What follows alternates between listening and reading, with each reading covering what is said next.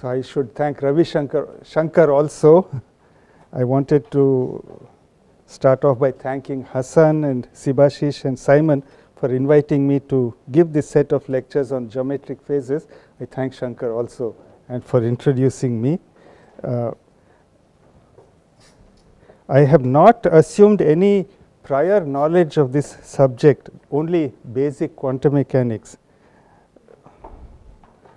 But I am sure some of you or many of you may already be familiar with the subject and may not find much which is new in these lectures, but at least then I hope that there are others who will find this a useful introduction to this subject. So I am going to start from basics. The other thing is, I had not expected such a large audience, so I would be grateful if a photograph can be taken now, so that I know in the future how many people were here on the first day. It doesn't matter if the number goes down as we go along. So I want to repeat that I will start from the basics. I will assume only the knowledge of the quantum mechanical framework necessary for these lectures. So first let me give you an overview of and the scope of this. Yeah. You know, long back you gave a course of lectures on group theory. Here, yeah. And then towards the end, maybe on the last day or the day before, that was some 17, 18 or 20 lectures. But it's a very large number. I know the number also, I know the year also. Yeah, but I don't know. Yeah. And towards the end, you narrated this background of this parallel symphony. Yeah, It was true. very appropriate. Yeah. In this course, there may not be any natural setting for you to say that That's thing. But Yeah. you can say, if you want, you can say that now. It was a very interesting thing. Not interesting. Set of people here. Oh, that is true. So just to complete what you said, those lectures were given over the months of September to November 2007. And there were a total of 40 or 44 lectures. And this story was about the Western classical composer Haydn, Franz Joseph Haydn, who was employed at a certain time in his life by a very rich count, I don't know, in Austria or Hungary, Count Esterhazy. And the count made Haydn work very, very hard and never gave him any rest. And the orchestra never could take leave at any time. So the only way Haydn was able to convey the message to his employer was to compose a symphony. It is number 100 or 103 or something like that. He composed 105, I think, the largest of any one composer, and it's called the Farewell Symphony. And it is a very beautiful piece of music, but as you go from the first to the second movement, he composed it in such a way that a few of the performers, their roles were over and they could leave. And then after second movement, some more could leave. After third movement, some more. And when the symphony comes to an end, just a handful of the original players were left in the room. So in this way, he was able to convey his message to Count Esterhazy that it is time he gave some break to the musicians. So it's a very famous piece. You can go to the internet, Haydn's Farewell Symphony. It is around 195 or 103 or something like that. So I remember this from my early days. All right, now this, I have just been writing my lecture notes for this series of 5 lectures day after day. It's not yet concluded. I still have to write a few pages on the last topic, but I might just tell you the titles and not spend time writing them on the board. The first, so totally there will be 6 sections when it is done. The first is an overview of the lectures, the scope of the material I want to cover. And by the way, Simon and I and Chaturvedi, many of us have done work in this subject for more than 20 years now. So the way I present it is the way we have understood this subject and the way we have contributed to it. So the first section, which is very brief, will be an overview of the subject. The second section will be a description of Berry's original discovery, but I will present it in two ways. First, a simplified version, next Berry's original way in which it was discovered. The third section will be the generalizations to Berry's work found by Aharonov and Anandan a few years after Berry, and then another year later by Samuel and Bhandari, further generalizations. And in that third section, I will introduce a few preliminary mathematical notions, some geometrical ideas relevant to the structure of quantum mechanics. The fourth section will be basically Simon and my approach to the geometric phase, called the kinematic approach. And in that section, apart from describing this work, I will also bring in the notion of Bargmann invariants and their connection to geometric phases, and a set of interesting applications of the entire formalism. Fifth section is going to be a second mathematical interlude, where some specific features of quantum mechanical state spaces, on the one hand its symplectic structure, on the other hand its Riemannian structure, will both be highlighted. And the last section will be something we have been doing recently and completed about a year ago, called the null phase curve idea. So that is quite new. So let me start now with my first overview section. As all of you, I have not assembled a set of references. They are easily available. If somebody needs them, we can type them up and circulate them later on. So Berry's discovery of 1983-84 was of a new phase in the context of the adiabatic theorem in quantum mechanics, and this work of Berry initiated enormous amount of activity worldwide. In Berry's derivation, several independent assumptions were made. Initially, this phase was called the Berry phase by everybody else, but over time the name has more or less changed to the geometric phase. And as you will see, this concept is relevant also in classical wave optical situations. I am personally very happy to see that now there is a chance of its being used in the condensed matter context. That will be very, very nice. All of us will learn something out of it. On the other hand, I hope the way I present it will help you to make those applications.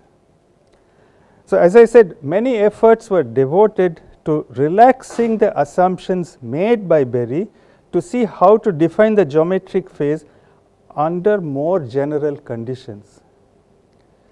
The first important step was taken by Aharonov and Anandan in 1987. The second important step by Samuel and Bhandari in 1988. Then Simon and I, our work on this was published in 1993. So these are three successive steps in generalization, which I have picked up and I will describe. At the same time that these generalizations were being explored, people also were looking in the earlier work, earlier literature, to see if there were papers, ideas pointing in this direction much earlier than Berry. There may be several, but the two important ones which I will touch upon as we go along is the work of Pancharatnam in classical polarization optics in the year 1956, which is 27 years before Berry's work. This fact that Pancharatnam had done work in the direction of the geometric phase was pointed out by Ramaseshan and Nityananda in 1986. The other important early work relevant to this subject is the work by Valentine Bargmann in 1964, again almost 20 years before Berry, in discussing Wigner's theorem of 1931, a theorem which Wigner had proved on how symmetry operations can be represented in quantum mechanics. So, that theorem itself is very early in the history of quantum mechanics. It is from 1931. Many people had tried to give alternative proofs of Wigner's theorem over the years. One of those efforts was by Bargmann, which is particularly elegant, and I was familiar with Bargmann's work, 1964. So, the fact that Bargmann's work is an important precursor to the geometric phase was pointed out and exploited by Simon and me in 1993. So, these lectures will describe all of these things and more mathematically relevant structures in a more or less chronological order. I have already given you some idea who did what and when, but I will not be strictly chronological. I will not start with Pancharatnam's work today. I will refer to it at a suitable point. So, you will find that many features of quantum mechanics, which you might already be familiar with, they will be re-examined, they will be refined from this geometric phase point of view. And when I come to the kinematic approach of Simon and myself, I will describe in a little bit of detail some of its applications. So, that gives you an idea of the overview and the scope of these lectures. Now, there are many equations and I have numbered them section wise. So, as far as possible, strength, energy permitting, I will write all the equations on the board with their numbers. If I miss some, we will see how to go about it. And at any time, please intervene with questions, comments, clarifications, etc. So, now I will start my section 2.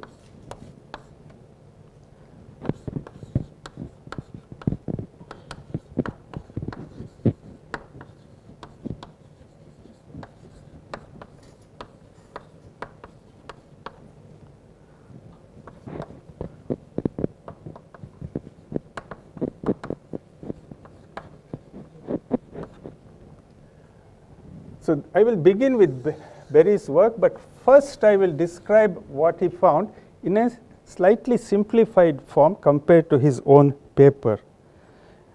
And we always say Berry's work of 1983-84 because apparently he submitted this work in 1983 and it was of course rejected. What was it, Physical Review? I don't know where it was sent first. So, I remember Professor Harry Lipkin, a well-known particle physicist from our days, starting a seminar with the words, "I would like to describe a very nice piece of work which is in the process of being rejected by Physical Review letters." It is like that. So, Berry's first submission to the journal was rejected, but it must have been around in preprint form because before it actually appeared in the Proceedings of the Royal Society in 84, a Physical Review letter on Berry's work had already appeared, that is Barry Simon's work in 83. So, that is why in these, whenever I talk about it, I always say Berry's discovery of 1983-84. So, now we have some quantum mechanical system in mind. It has pure states and mixed states. We will almost all the lectures deal with the pure states only, and we will denote the corresponding Hilbert space for the quantum mechanical system by the symbol script h. Then we imagine that we have a time dependent Hermitian Hamiltonian operator governing the system, and we have a state vector at each time psi of t. So, the state vector obeys the Schrodinger equation, time dependent equation. So, this is my equation 2.1. Now, if the Hamiltonian had been time independent, formally a general solution of the Schrodinger equation is very easy to construct formally. Because what you do is that you take the Hamiltonian in the time independent case. You take the Hamiltonian and find out all its eigenfunctions and eigenvalues. For simplicity, let us assume everything is discrete. If there is a continuum, we have to change the notation a little bit. So, we solve the eigenvalue problem for the time independent Hamiltonian. We know, because it's Hermitian, that the eigenvalues will all be real. Now, I will use a very flexible notation for scalar products in Hilbert space. Sometimes I will use the bracket symbol, sometimes I will use the Dirac notation, just depending on convenience. So, we know, so these two things mean the same thing. We know that the eigenfunctions for different eigenvalues are mutually orthogonal, and we assume each one of them is normalized. So, for simplicity, we will assume that the spectrum is discrete as well as non-degenerate. Then we also know that this set of eigenfunctions is a complete set. So, we have a complete orthonormal basis on our Hilbert space. So, in principle, the general solution of the Schrodinger equation is very easy. Suppose you give the form of the wave function psi of t at time 0, and you expand it in terms of these eigenfunctions. Then you will have well-defined expansion coefficients, complex numbers, and once they Cn are known, then formally the solution of the Schrodinger equation is just the same expansion coefficients multiplied by time-dependent exponentials times the eigenfunction psi of n. So, given psi at t equal to 0, expand it in this basis of psi n, then insert for each term in the expansion corresponding exponential factor. So, this is very simple, in principle very straightforward. And this is the general solution to the Schrodinger equation. And as you know, well, as I have written, the expansion coefficients are constant in time. The psi n are called the stationary states of the quantum system, and the Ens are the eigenvalues. Now, I have assumed that the eigenfunctions psi n are an orthonormal set, so then each one of them is a unit vector, but it leaves free a phase factor in each psi n. So, each psi n is determined up to a corresponding multiplying phase factor. Okay. Now, let us, so this is well known. Now, let us go back to the more general case where the Hamiltonian has a time dependence. Then what we will do in this case is that at each time we solve the eigenfunction eigenvalue problem for the Hamiltonian at that time. So, we will have generalizing what I had here, the equations I am now writing. And for simplicity, we will assume again a non-degenerate discrete spectrum of eigenvalues. The only thing is that since as an operator the Hamiltonian changes from time to time, its eigenvalues can change with respect to time, and its eigenfunctions can also change with respect to time. So as I had written earlier, now I will generalize the statement and say that the eigenvectors at each time form an orthonormal set, and of course also they form a complete set. And as I said, sometimes I will write one kind of notation, sometimes another, bra and ket, or sometimes psi and psi adjoint. So this is in principle available to us at each time. Yeah. Means that for each time I'm changing the basis. Yeah, yeah. At each time you have a basis belonging to that time. Correct.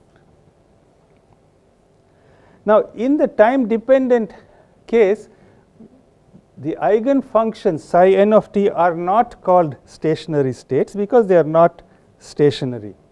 Apart from that, how much arbitrariness is there in the choice of each psi n of t? Each psi n of t is fixed up to a corresponding time dependent phase.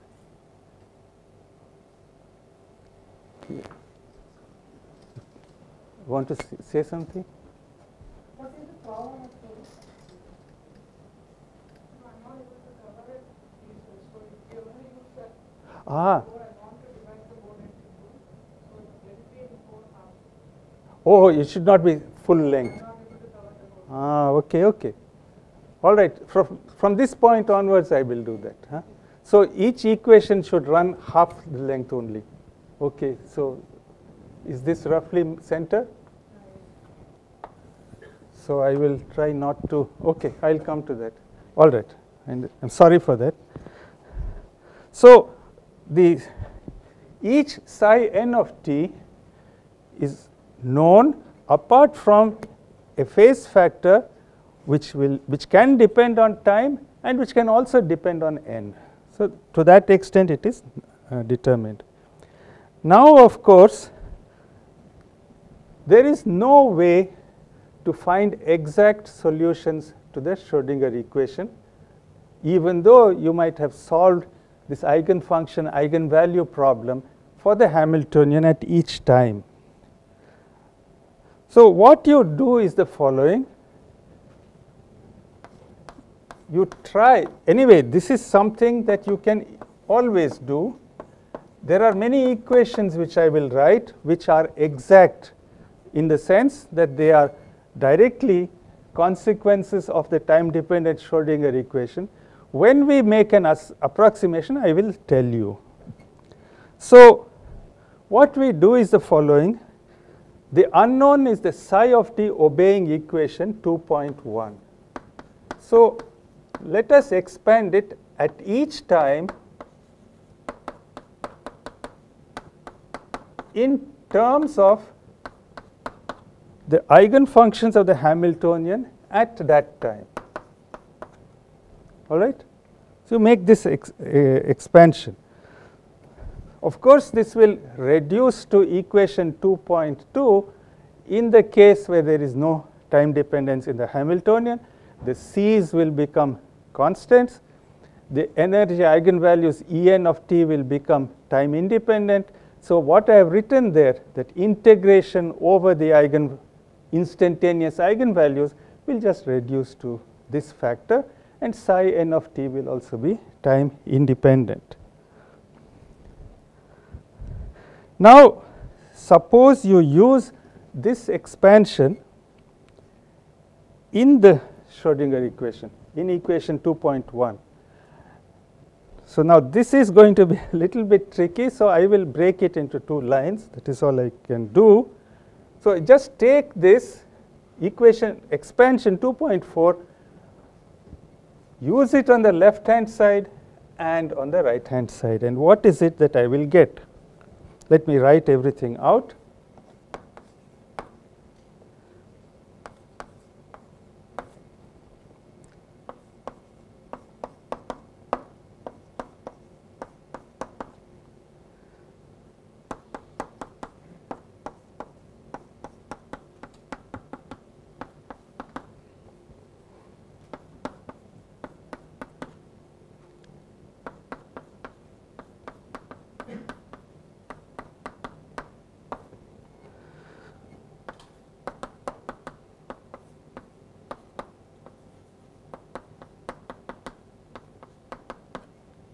This would be what you get on the left hand side, right? Because you have to differentiate first the c, then the exponential, and then psi itself.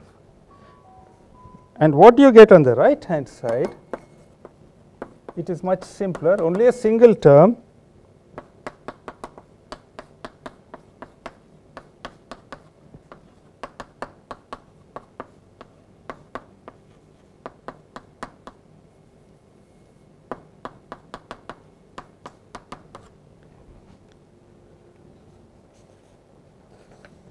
Correct?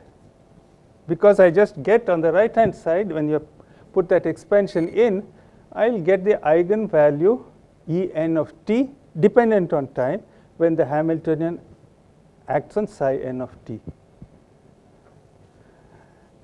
This means, so one term on the left cancels the term on the right. You can see that this term will cancel this one.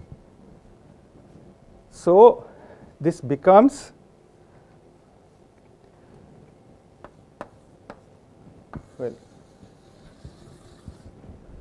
sum over n Cn dot of t psi n of t Cn of t psi n of t dot e to the minus I by h bar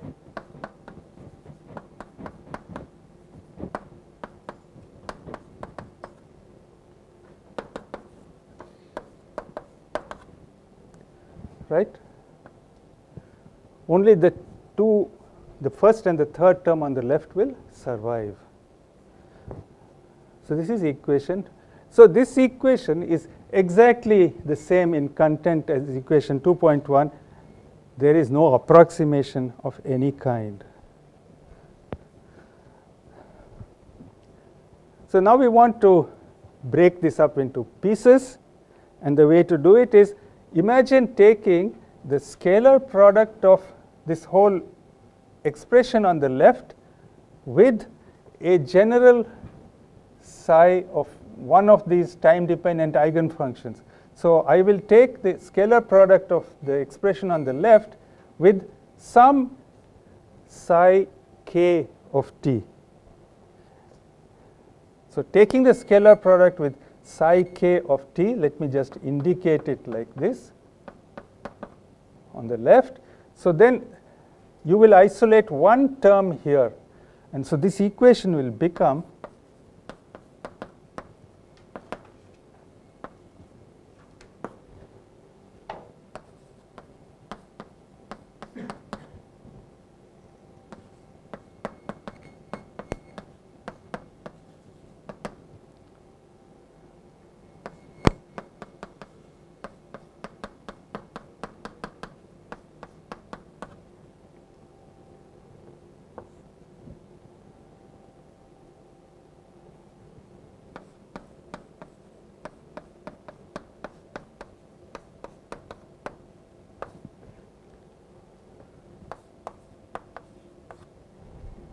so all I have done is take the scalar product of the left hand side of equation 2.5 with a general element of the basis at time t, orthonormal basis psi k, the kth one.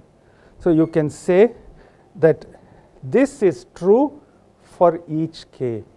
So I might indicate it explicitly.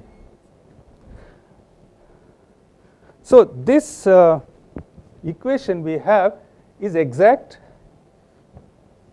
It is the same as the original time-dependent Schrodinger equation.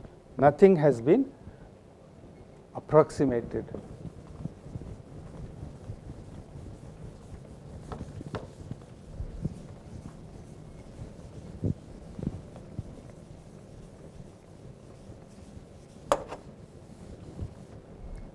And now let us see roughly here. Is that okay? Yeah. All right. Now I want to analyze this factor, the inner product between one of the eigenfunctions at time t with the time derivative of another eigenfunction, psi k with psi n dot at an arbitrary time. And that is quite elementary, but I will go through the steps. You start with the energy eigenvalue eigenfunction equation. It's the same thing as I had up here. And you differentiate both sides with respect to time. So you will get two terms on the left and two terms on the right. So I will have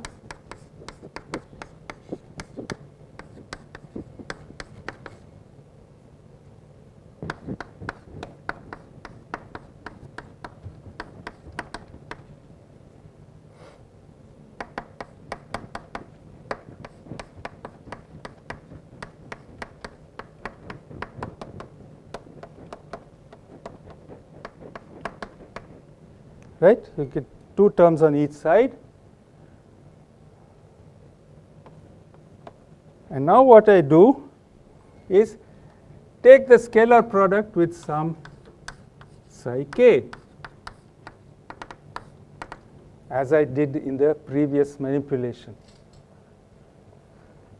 So when I do that, on the left I will get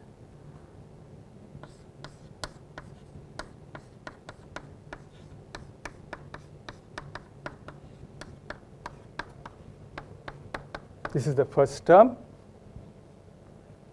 right? Psi k in the first factor in the scalar product, operator dH by dt, psi n.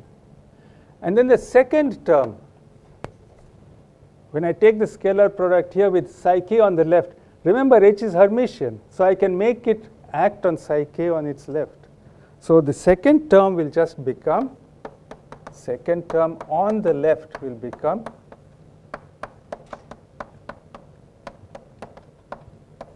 this. I hope you see this immediately. And on the right, you have the same two pieces as before, except that we have taken the scalar product with psi k. So this will give me a Kronecker delta in k and n, and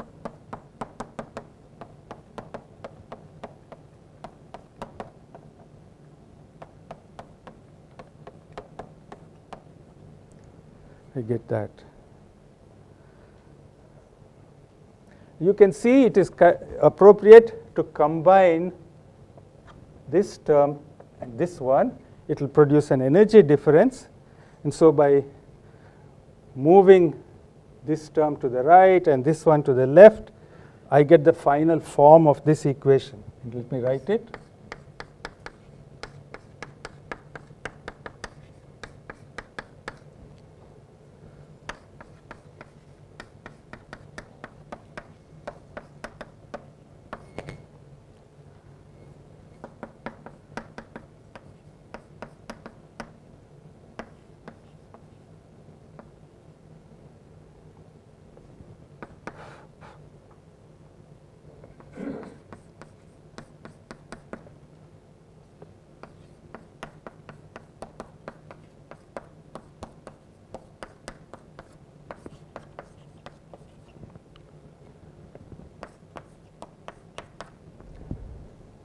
So this is the result of taking the time-dependent Schrodinger equation, putting that expansion at each time into it, and then taking the general scalar product with psi k of t in that same basis. So this is also an exact equation. Okay, there is no approximation involved in getting this result. And this is true for every k and for every n enumerating the eigenvalues and eigenfunctions of the Hamiltonian. Now, for the case k equal to n, you get one kind of consequence from this equation. For k not equal to n, you get a different consequence. What happens when k equals n? This energy difference becomes 0, the left-hand side becomes 0, the Kronecker delta becomes 1, and so you get an expression for the time dependence of the eigenvalues.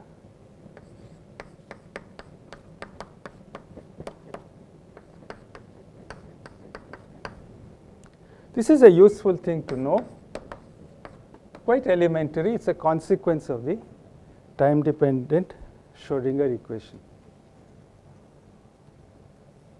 Okay, all right. Next, you look at the terms where the index k is different from the index n, and remember we are assuming non-degenerate spectrum all the time. So in that case, this energy difference is now non-zero. En is not equal to Ek, so you can divide through and you get a result for the thing that we were looking for. Why? What is this expression? This is what we needed in this last term here. So we have managed to isolate it. So this is equal to, again from here,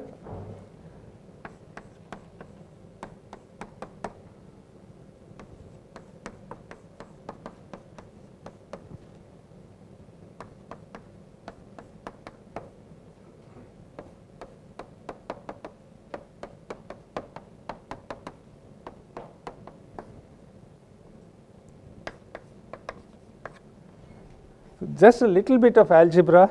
Later on we will have more interesting things to say, but just bear with me for this derivation. All right, so we have found an expression involving the instantaneous energy differences, the explicit time dependence of the Hamiltonian. In terms of those things, we have an expression for the inner product between one of the eigenfunctions at a time t and time derivative of any other eigenfunction. So k not equal to n. So this is important to use in that Schrodinger equation. So what we have not been able to determine in any simple direct way is the expression for the case when k equal to n. What can we say about this? We know that each of these time-dependent eigenvectors, eigenfunctions, is arbitrary up to a phase factor which may depend on n and which can depend on time. That freedom we have with us all along. So what we do is that we agree to restrict the degree of this freedom in the phase of each psi n as a function of time, so that for k equal to n, this is 0. Okay? So we will make this a convention, or we agree to do this. So now you can see from this condition that each of these time-dependent eigenfunctions of the Hamiltonian, if it is given, if it chosen in some way at t equal to 0, For later time, there is no remaining flexibility. The phase freedom in the choice of psi n of t at each t is eliminated by making this requirement. So let me repeat. 2.9 is a straightforward derivation of the basic equations, the eigenfunction, eigenvalue equations, etc. This one is a convention. We do it for definiteness and for convenience. Then we can make use of these results in the equation 2.6, which was what? Exactly the content of the time-dependent Schrodinger equation. So what we do is we put this into that, and then I will write it. I think it will fit in this board. It will take 2-3 lines. So let me stress that what I am writing is an exact consequence of the Schrodinger equation. In this summation over n on the right, the term n equal to k will not appear because we have made a convention. What was that? Equation 2.10. So the only terms that remain on the right hand side are for n different from k. So I have mentioned it here, and it will be Cn of t. The rest is exactly what I have on the equation there. I simplify things a little bit by introducing frequency differences. I will define them in a moment. Only the terms n not equal to k remain, and for this I've just computed what it is. So I will write it in terms of that. So this is summation over n Cn of t over h bar omega k n of t e to the I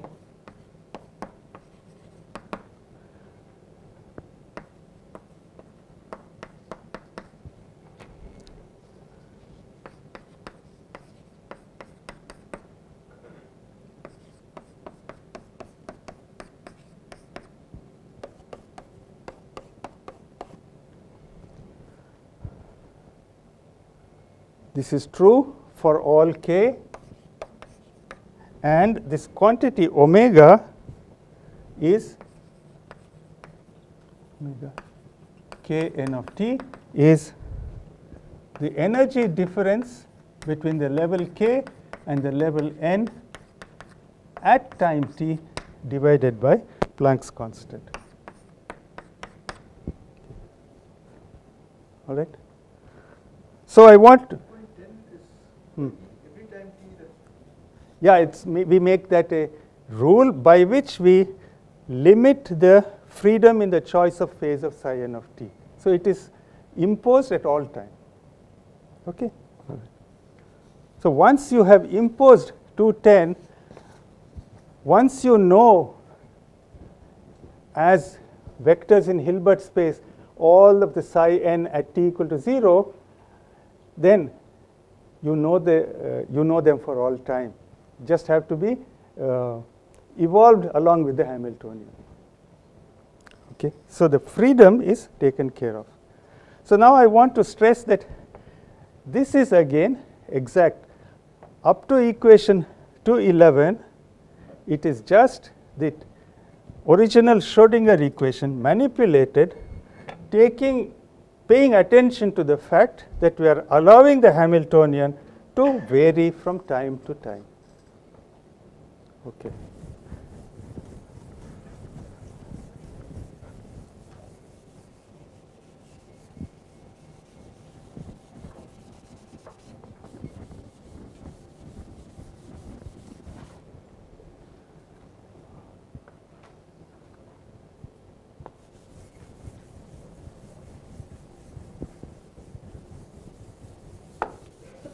Okay. Now we go to the adiabatic situation.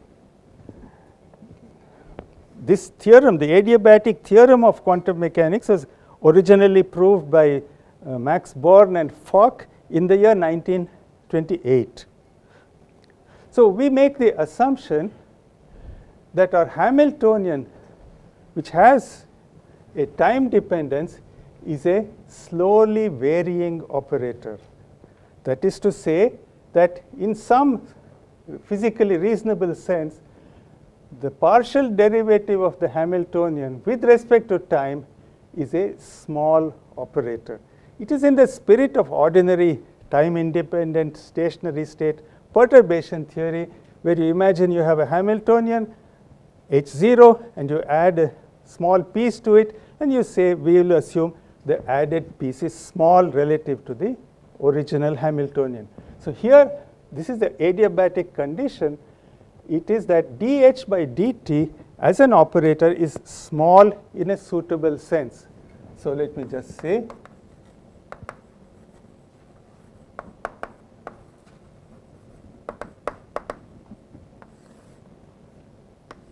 this is the statement or the assumption that this is small. Exactly what we mean by small will become quantitatively clear in a moment.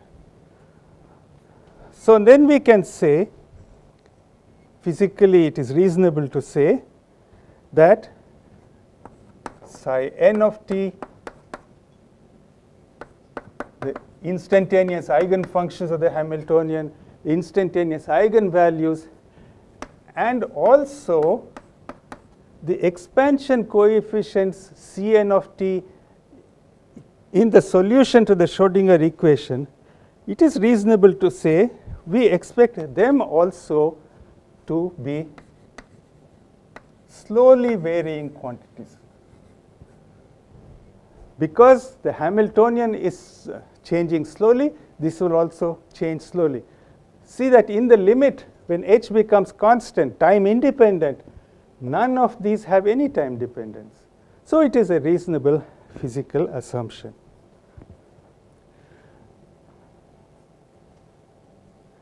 So now, suppose, now this goes back to the original Born and Fock derivation of the adiabatic theorem in quantum mechanics. Suppose you start with, you try to solve the time-dependent Schrodinger equation with the following initial condition. You say that at, let us say, t equal to 0, psi of 0 is equal to a particular one of the eigenfunctions of Hamiltonian at time 0. So this means that in the expansion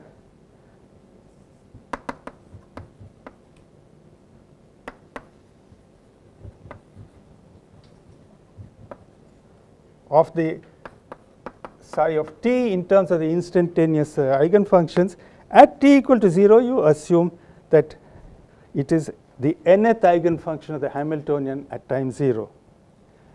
What I will now do is use this input in this right-hand side, where, remember, this is an exact consequence of the Schrodinger equation, but now I will make approximations.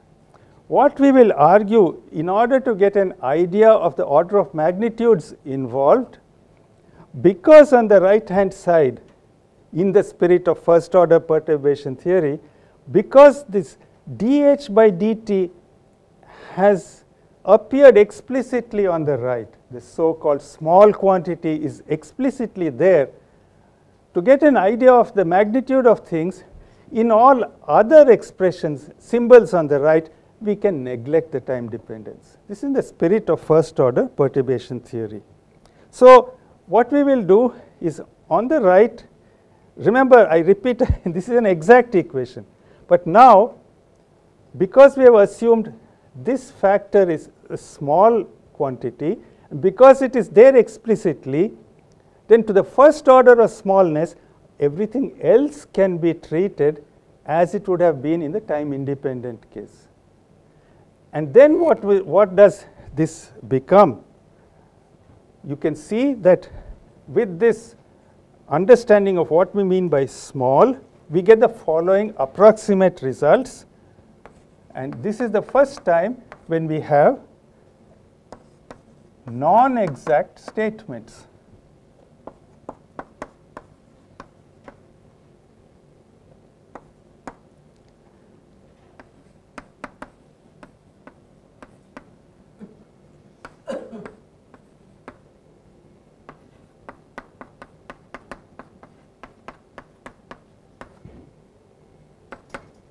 For k not equal to n, now please remember n is a chosen one of the eigenfunctions of h at time 0. So I'm setting it apart. So n has a privileged meaning from this point onwards.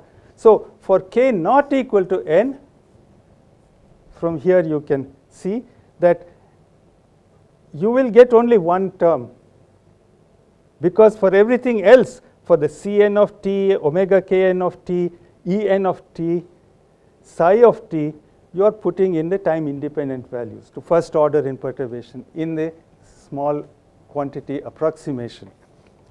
And then you will say the expansion coefficient for the nth initial eigenstate, that remains approximately 1. It starts as 1 and it remains close to 1. And this can be immediately integrated, and it has the following form.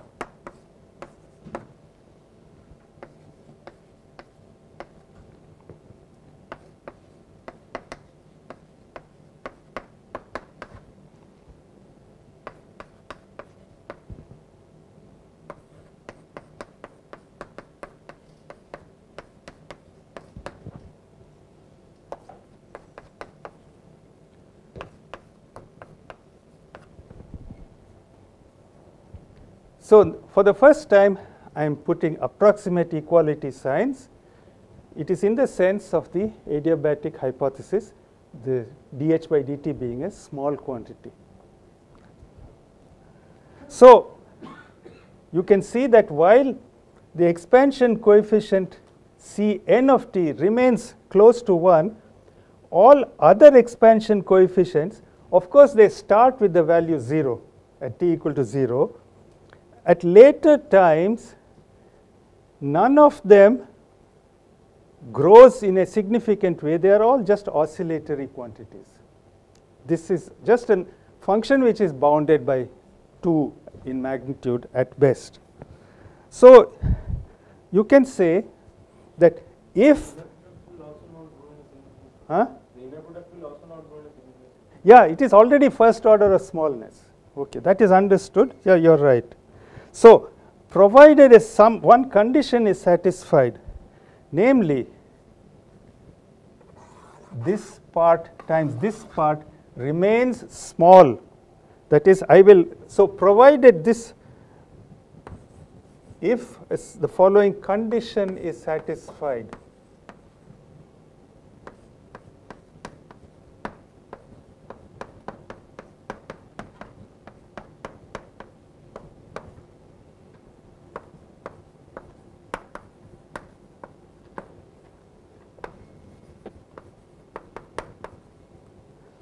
if this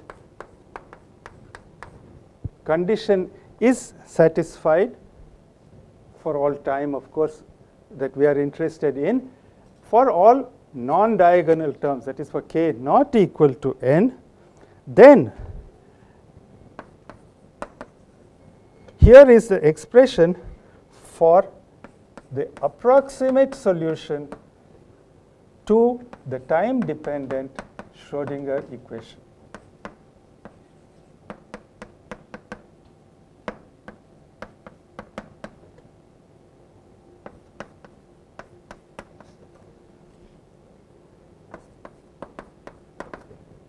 So this is the statement of the adiabatic theorem of quantum mechanics, as originally proved by Born and Fock, 1928. So here is the quantitative statement about what we mean by the adiabatic condition. So this is something that must be satisfied for all k different from n. So what is the right hand side? It's the energy difference between level state n and state k. H bar is there. Here is the partial derivative of the Hamiltonian with respect to time. 1 by omega kn has the dimensions of a time related to, you can say, a transition from state n to state k in a suitable sense. So the left hand side, you can see, is dimensionally an energy type quantity, because you have d by dt and you have 1 by frequency. So these two cancel each other in terms of dimension. So the left hand side is of the nature of an energy, and it has to be much smaller than the difference in energy between state n and state k.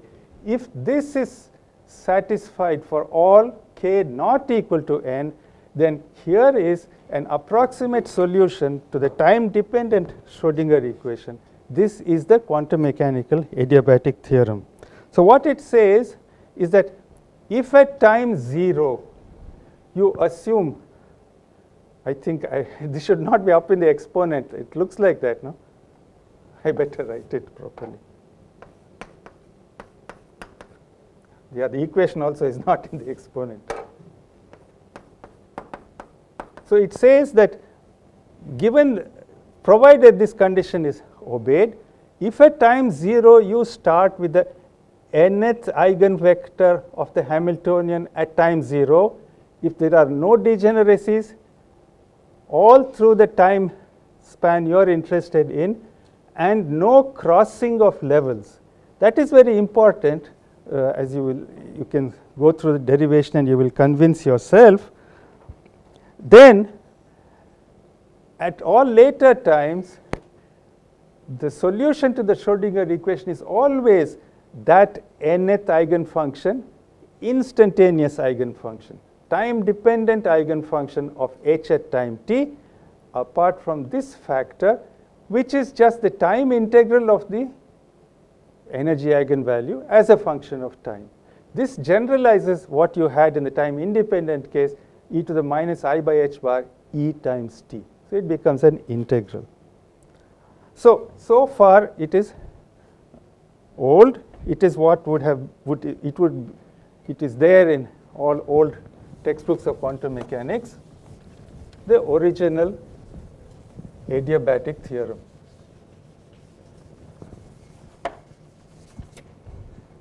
Now comes the step taken by Berry, very clever, very imaginative step. So no questions up to this point. I continue. Some of these expressions can go now.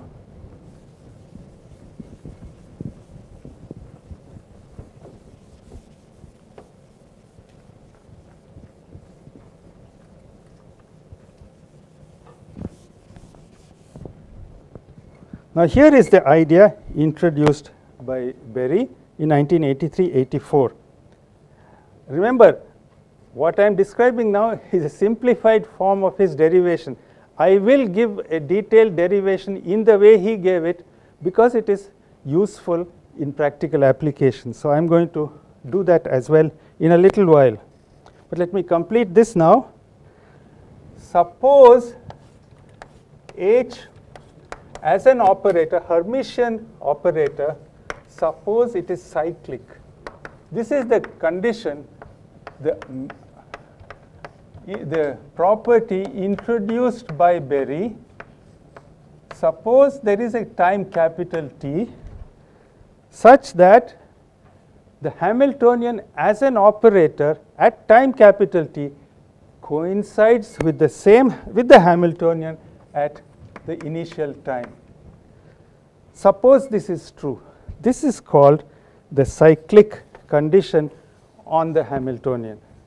Then he asks the following question: what can you say about these approximate solutions to the time dependent Schrodinger equation? Remember, we have the non-degeneracy assumption, we have the non-crossing. Eigenvalues do not accidentally cross in the time from 0 to capital T. We make that assumption. So we have, for each initial eigenfunction of the Hamiltonian at time 0, an approximate solution to the time-dependent Schrödinger equation.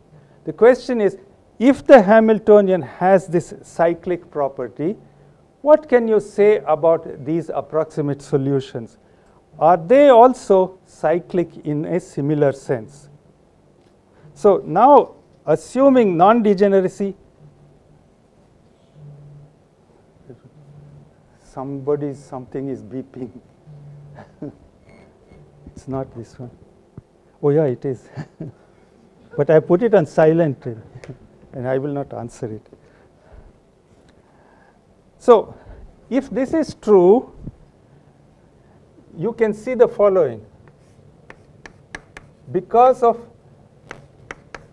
non-degeneracy and no crossing of levels, the eigenvalues of h of t are the same as the eigenvalues of h of 0 because they are the same as operators. And yeah, and then you look at that solution, approximate solution given by the adiabatic theorem. If you started with this as your initial psi of 0, the nth eigenfunction of h of 0, here is the solution given to you by the adiabatic theorem. Of course, approximate solution.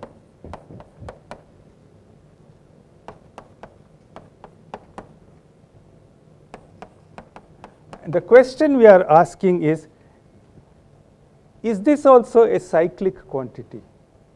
So solution to the Schrödinger equation, it's an approximate solution because we have made the adiabatic condition. Does it share this kind of cyclicity which you have imposed on the Hamiltonian? The answer is yes, because we have assumed no degeneracy at all times and we have assumed no crossing of levels at intermediate times. But we can only say psi at capital T will be the same as psi at t equal to 0 apart from a phase. And why this is so, we will see in a moment. It is very simple. The answer is yes. If the Hamiltonian is cyclic in this sense, what we will find is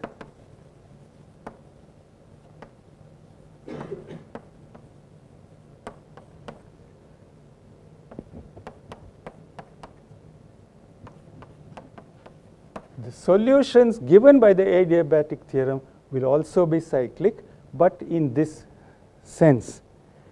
This is the geometric phase.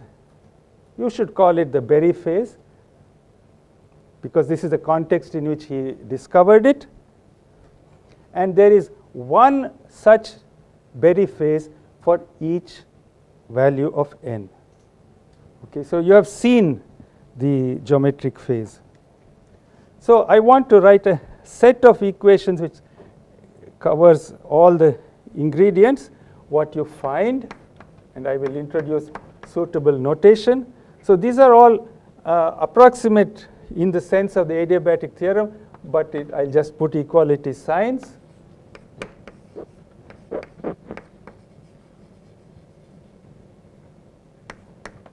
So here is the full set of equations in your hand. The nth adiabatic solution will be an n-dependent geometric phase times psi n of 0. And what is this geometric phase? We can extract it as follows. I'm writing all the interrelated equations. I'm introducing some notation as I go along.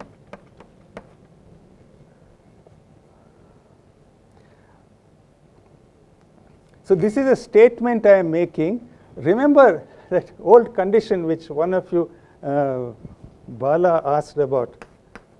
The condition I imposed earlier on, that the phases of the psi instantaneous eigenfunctions shall be adjusted so that this is true at all time.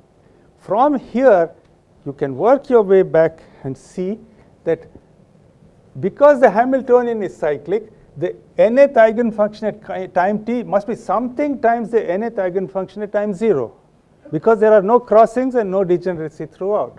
So there must be some phase connecting them. It comes from that equation. It is the geometric phase. And let me write all the pieces together. Here I am dealing with, so actually this is an exact equation. Maybe I can write approximate equality sign where it is a consequence of the adiabatic theorem. So the cyclicity of the Hamiltonian translates into the cyclicity of the solutions of the Schrödinger equation in the adiabatic limit. So the phase which comes there is called a total phase. That's a definition of the quantity phi total. And what is the relationship between these various things? This is something which I want you to convince yourself is true.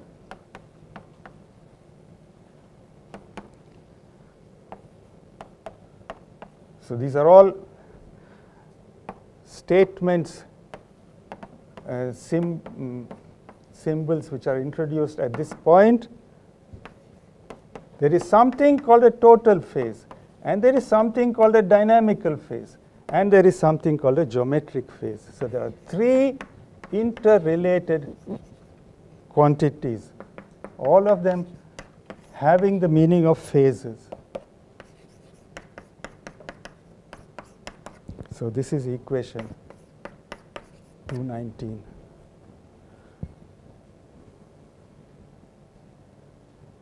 So this relation between the nth eigenfunction at time 0 and the time capital T comes out because we have the cyclic condition on H as an operator, and we have put a condition on the way in which the phase of psi of t evolves, psi n of t evolves at each time. So it will lead to some such expression. We combine that information with the approximate solution from the adiabatic theorem, and then you get all these other relationships. There is a thing called a dynamical phase. It is the expression which has been appearing all over the place. This is the dynamical phase. You have to be careful of the sign conventions involved. So time integral of the time dependent energy eigenvalue apart from -1 by h bar is the dynamical phase.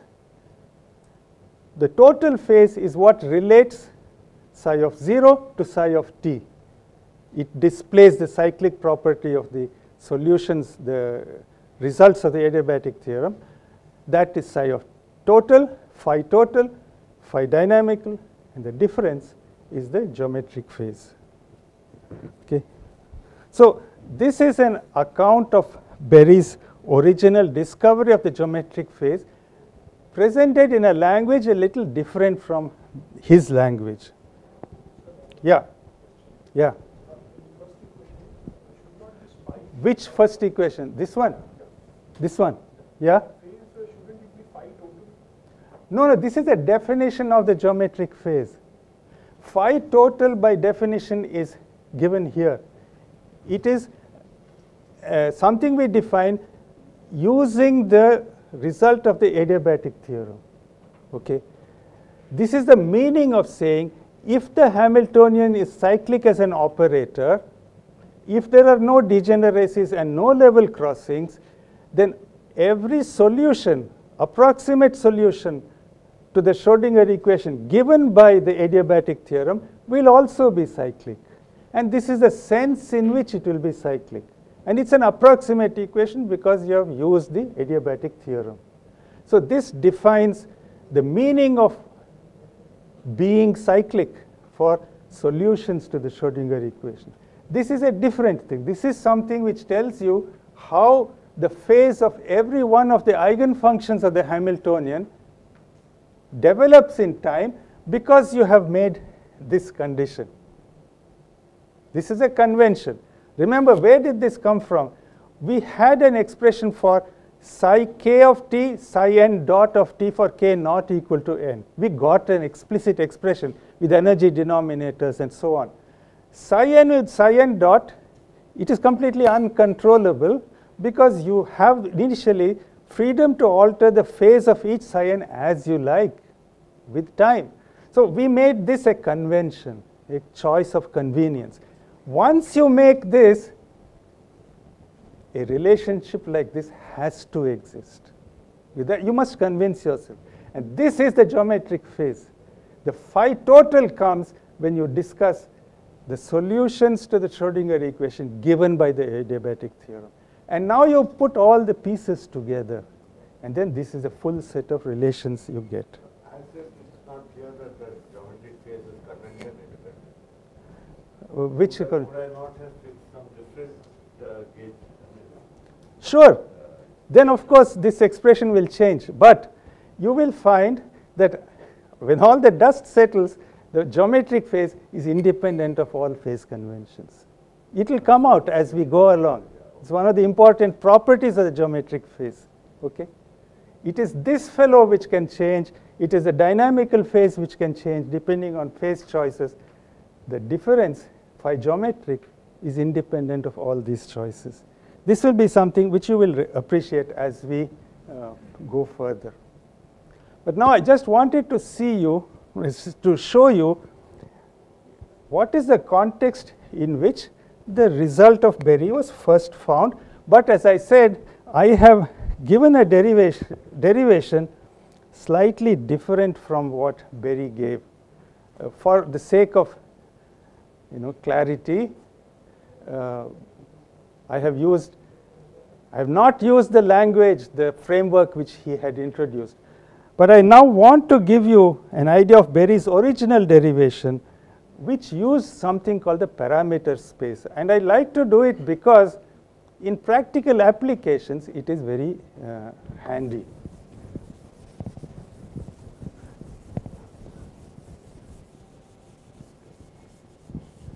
Now, I don't know up to what time I should go on. I have not covered as much as I had wanted to, but that is understandable. Maybe. As long as you have energy. Okay. Well, I think our lunch Yeah. starts at 1 o'clock. But I mean, goes even up. if you exceed Yeah. a few minutes beyond what is too much your problem. Okay. As you can see, my energy is also time dependent, right? So now I want you to pay careful attention to this part. I want to give you an idea of the way in which Berry originally derived it. So the key thing is something called parameter space. Okay. The basic idea in the original paper of Berry is the following. He imagined that you have a quantum system, let us say placed in some classical external environment. Typically, it can be a magnetic field, could even be an electric field, I suppose. And that external field is described by some field strength, some parameters. So his treatment was to say, suppose you have a quantum system whose Hamiltonian operator, apart from being Hermitian, depends on some set of real external parameters. So I denote it with a bar below. It's a multi-dimensional thing, real external parameters. So this idea of the parameter space is very important in Berry's original derivation.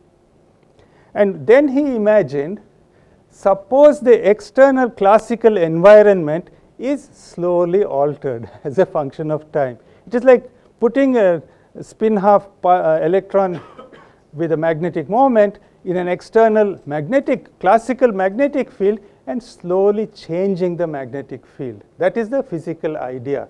So what he suggested is that imagine the real external parameters become slowly time dependent.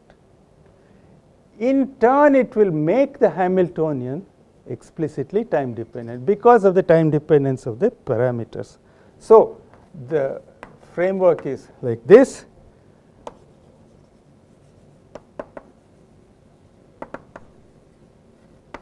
To begin with,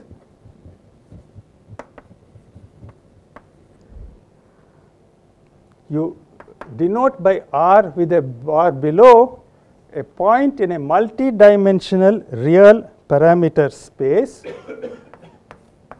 You imagine that this set of parameters becomes gently time dependent. This will mean that the Hamiltonian for the quantum system becomes explicitly time dependent.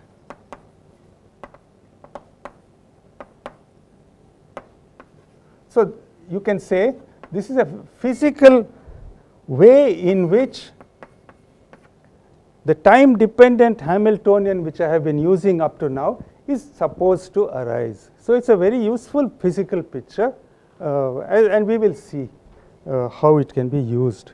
But this is the way in which he posed the problem and solved the problem. So assume that this set of parameters varies adiabatically. What does that mean? Now these are not operators, they are classical real variables, independent parameters. dr by dt should be a small quantity. And now I will draw a diagram for you, and then things will become a little bit more easy to visualize. This is a multi-dimensional parameter space. But for visualization, I can only draw it like this. So let me just indicate what is going on.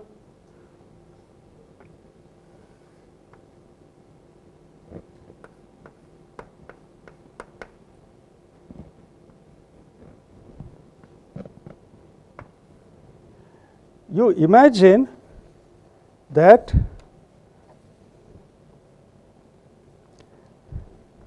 I would mark one more point here.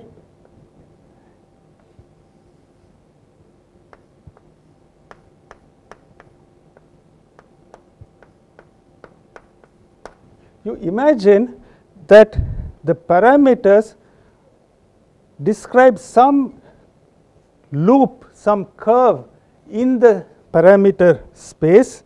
It's a multi-dimensional parameter space, and you imagine that this is a closed loop.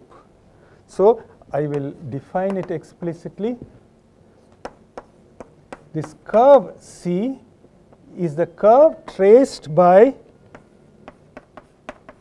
the set of parameters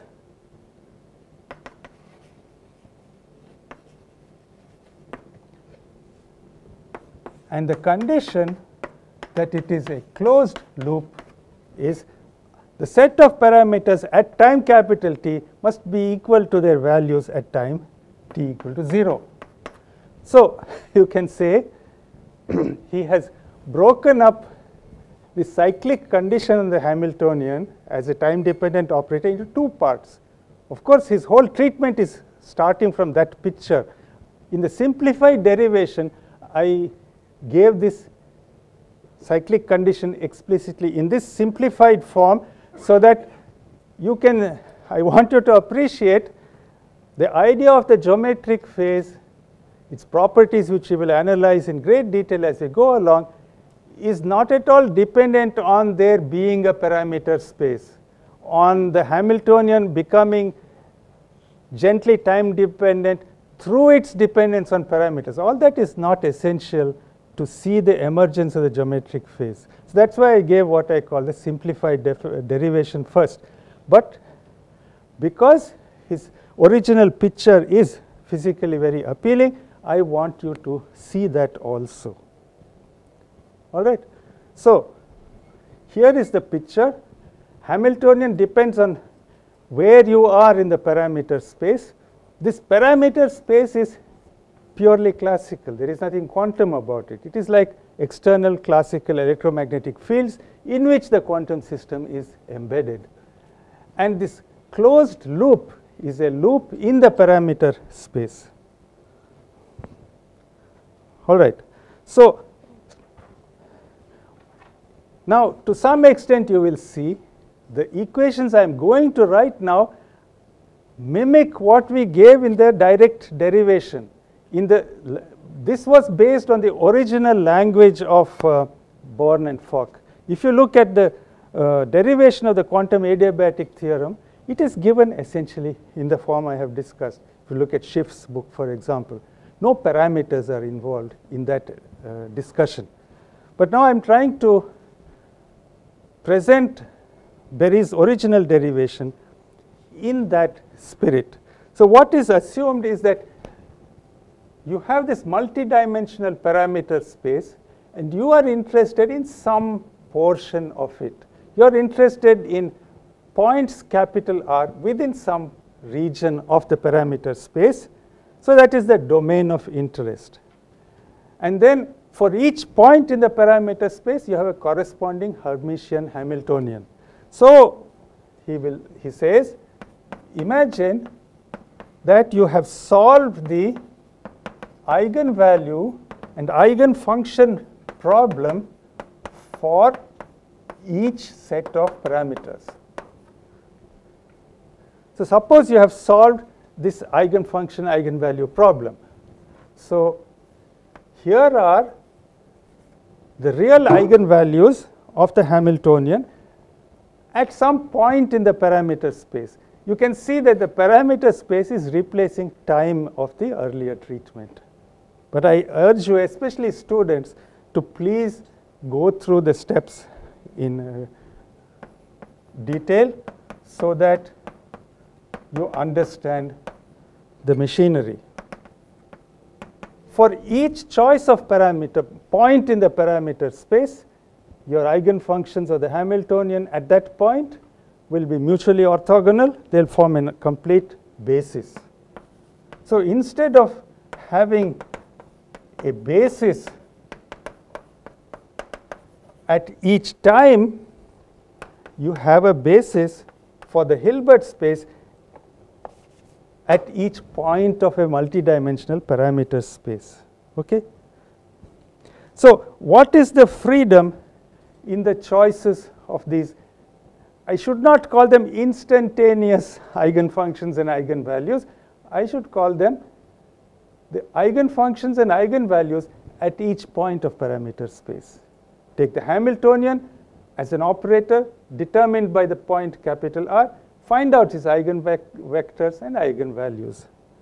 We will assume, let us say, that there is some region in the parameter space inside which we will work. We will not allow the R to go outside of some given region.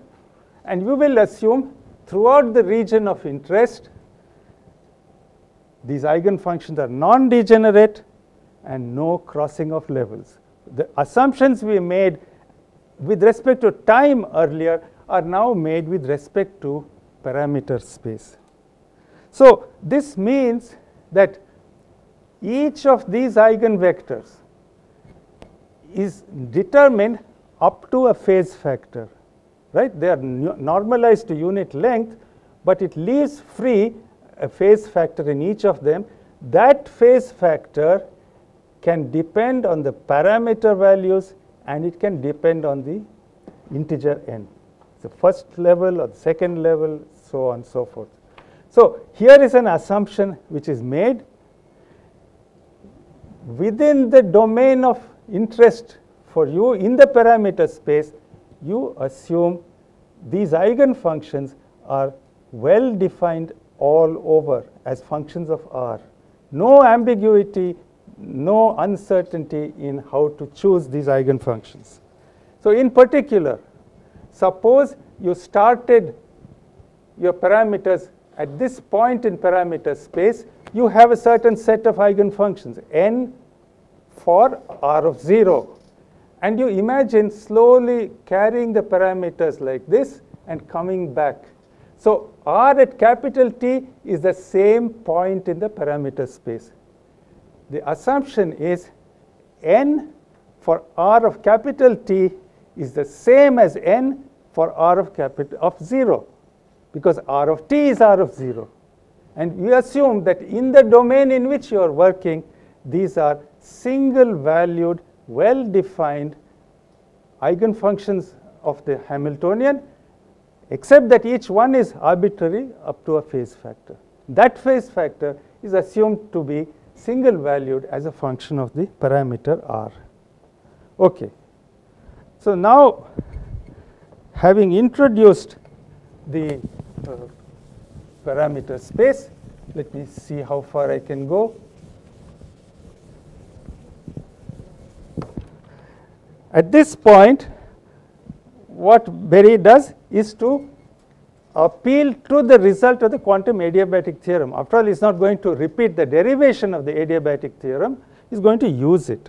So what is the Schrodinger equation now for us? Time-dependent Schrodinger equation. It is in his physical picture, you can say. This is the exact time-dependent Schrodinger equation, and it just says, by the adiabatic theorem, if you choose psi at time 0 to be eigenstate number n of H for the parameters r of 0, and there are no degeneracies and no level crossings in the entire region of parameter space, he just says the adiabatic theorem tells us that for intermediate times, the solution to the Schrodinger equation must necessarily be of the kind I am now writing down.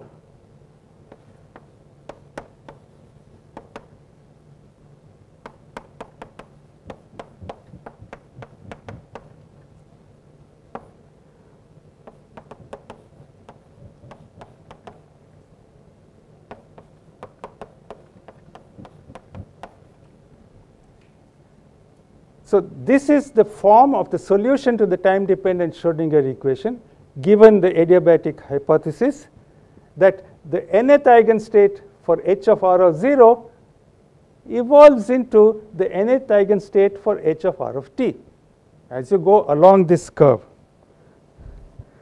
And of course, it is clear by definition that this phase gamma n starts out being 0 because it has to match with this initial condition. What we will find, we will do it very soon, is that this gamma of t is not integrable. What does that mean? It is not a function of r of t which could then be absorbed into the definition of n r of t. It is something that survives at the end of a closed circuit. That is the main point. So what we do is this equation. So let me repeat. This is the time-dependent Schrodinger equation where the adiabatic nature of the Hamiltonian is produced by its dependence on some external parameters. The parameters are moving slowly in the parameter space, and this is the result of the Born and Fock theorem of 1928, that nth eigenstate at parameters r of 0 evolve into nth eigenstate parameters at time t apart from the dynamical phase and some other phase which has to be carefully traced. So actually what I will do is I will stop here. It is 1 o'clock. What I have to do is to take this expression, approximate solution to the Schrodinger equation, plug it into the Schrodinger equation, get an equation which tells you how gamma n evolves. And then one has to study that. But there we will see that gamma n, it starts being 0 here. You go along this loop in parameter space, come back, and gamma is not 0 anymore. So it is not something which depends only on r of t and which could have been, attached to n of r. So that is what we have to show. So this is a convenient place to stop. I have to insert this form for the solution given by the adiabatic theorem into the Schrodinger equation, get the consequence for this phase. So you can see that by starting with this expression, we have no summation over complete set of eigenfunctions or anything of that kind. We have used up the adiabatic theorem. State number n at the start of the cycle of this loop C, it remains state number n because there are no level crossings, no degeneracies. So I stop here. If you have any questions, you please ask, but this is the point from which I will resume.